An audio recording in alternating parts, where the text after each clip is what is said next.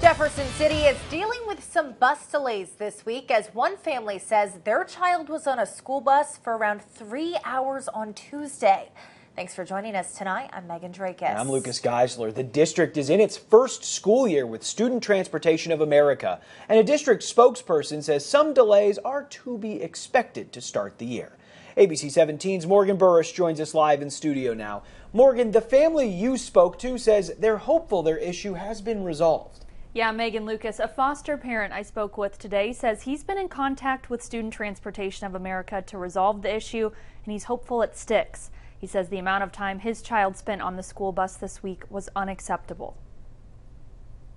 He had ridden the bus for just over 3 hours on the way home.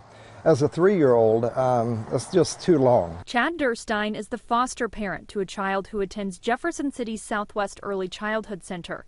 After late buses on Monday and Tuesday, he contacted the district to try to find a solution. It's scary. Try to put yourself in a 3-year-old's shoes sitting on a bus for 3 hours. A district spokesperson says the route Durstein's child is on is a specialized route that goes throughout the entire district, confirming a delay that affected several students on Tuesday.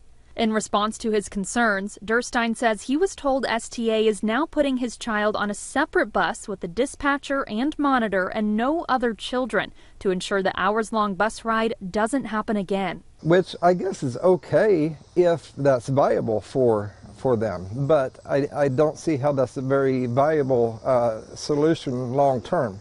So I'm really curious to see how it plays out. He wants to make sure a situation like this doesn't happen again for his child or others. Jefferson City Schools says if you have any concerns about your student transportation, you should reach out directly to Student Transportation of America. Thank you, Morgan. A district spokesperson says transportation issues usually get resolved in the first few weeks of school.